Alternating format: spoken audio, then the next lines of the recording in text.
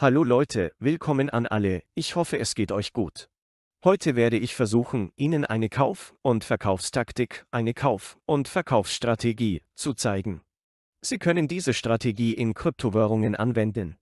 Sie können es in Aktien an Aktienmärkten verwenden, Sie können es in Forex verwenden, Freunde. Sie können es in Paritäten im Gold, Dollar und Silberstil verwenden. Unser heutiger Zeitraum liegt ganz bei Ihnen. Wenn Sie möchten, können Sie es in einem Zeitrahmen von 15 Minuten verwenden. Sie können es in einer Stunde oder in 5 Minuten verwenden.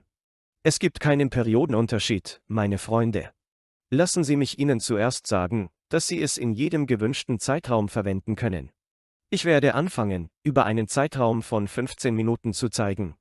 Wie ich bereits sagte, bevor ich zu unserem Schulungsvideo überging, ist in diesem Schulungsvideo nichts, was ich sage, eine Anlageberatung. Öffnen Sie keine Trades, indem Sie diesen folgen, oder Sie können große Verluste erleiden. Zunächst müssen Sie die technische Analyse lernen. Sie müssen wissen, wie die Dinge funktionieren. Mit Ihrer Erlaubnis komme ich nun zu unserem Schulungsvideo. Zunächst zeige ich es Ihnen, wie gesagt, in einer 15-Minuten-Periode. Sie können es regelmäßig verwenden. Ich schreibe MACD im Bereich Indikatoren, Leute. Hier klicke ich einmal auf den ersten MACD. Wenn ich dann die Pivotpunkte schreibe, gibt es den Pivotpunkte-Standard. Es ist in sich selbst begraben. Nachdem Sie hier einmal geklickt haben, erscheint es auf dem Bildschirm. Freunde, wie ihr seht, was mache ich jetzt hier, worauf achte ich? Lassen Sie uns zuerst über sie sprechen. Und was ist dieser MACD? Ich habe es dir noch nicht gesagt. Lassen Sie mich Ihnen davon erzählen. Sie kennen bereits die Marktlogik, lassen Sie mich Ihnen die der DEMA sagen. MACD-Funktion. Der doppelt exponentielle gleitende Durchschnitt, das heißt, es gibt uns ein Ergebnis, das auf zwei exponentiell gleitenden Durchschnitten basiert.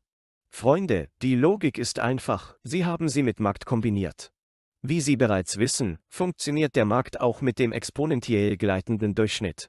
Das ist die Logik, Sie haben beides miteinander kombiniert. Wir erhalten eine Richtung, einen Trend mit dem doppelten gleitenden Durchschnitt. Auch hier bekommen wir Hilfe von Pivot Points. Sie können Fibonacci öffnen und verwenden, wenn Sie möchten, aber ich habe festgestellt, dass der Pivot besser funktioniert. Davon bin ich überzeugt. Daraus kann ich Folgendes sagen. Nun, zunächst einmal, wie Sie in Markt sehen können, haben wir zwei Linien in MACD. Wenn sich diese kreuzen, entsteht ein Kauf- und Verkaufssignal. Wenn also das Blau das Rot nach oben kreuzt, ist dies ein Kaufsignal. Wenn es die rote Linie nach unten kreuzt, gibt es ein Verkaufssignal, Freunde. Aber wie ich immer sage, verwenden wir keinen Indikator allein. Denn sie sind Trendindikatoren. Großes Risiko, das heißt, wir können gegen den Trend bleiben.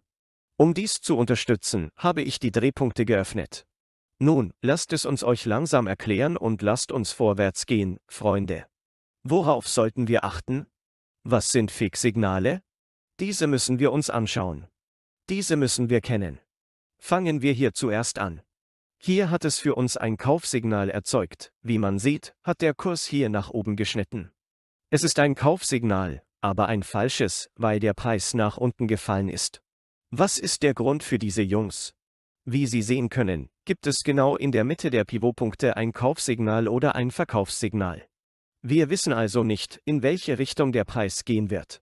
Genau in der Mitte wird der Preis entweder fallen und wir werden von der Unterstützung kaufen oder steigen und wir werden den Preis von der Widerstandsposition ausscherten. Wir haben zwei Möglichkeiten. Auf diese müssen wir achten.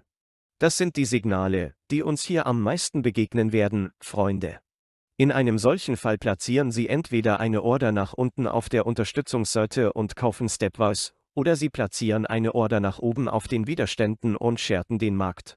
Jetzt gehe ich rückwärts, Freunde, wie Sie sehen können, wenn wir es jetzt betrachten, erzeugt es hier ein Kaufsignal. Sehen Sie, wie der Markt nach oben kreuzt und der Preis dann über dem Pivot-Widerstand schließt.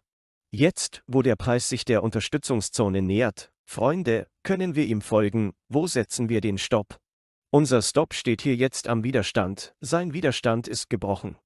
Wir können unseren Stopp unterhalb der Unterstützungszone setzen. Solange der Preis darüber bleibt, bleiben wir im Handel. Dann ging der Preis runter. Der Markt brach plötzlich zusammen. Wenn der Preis hierher kommt, hören wir auf, wir stoppen den Verlust. Wir suchen jetzt. Der Preis schließt über dem Pivot-Widerstand. Dann ist der Preis bisher um rund 1,5% gestiegen. Wo verkaufen wir?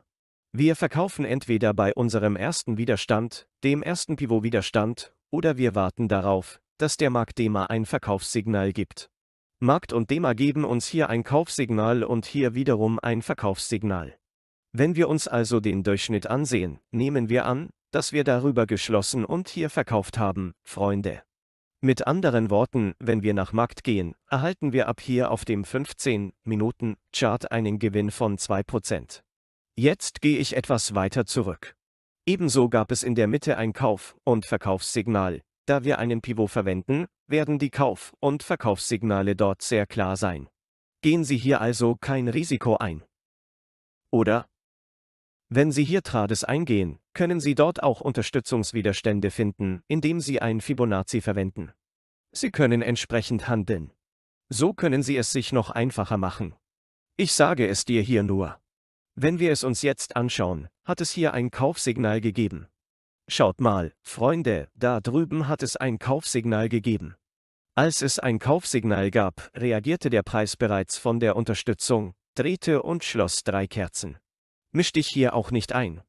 Wie gesagt, der Preis liegt genau in der Mitte. Entweder auf eine Bestellung beim Support warten. Oder beim Widerstand auf einen Befehl warten.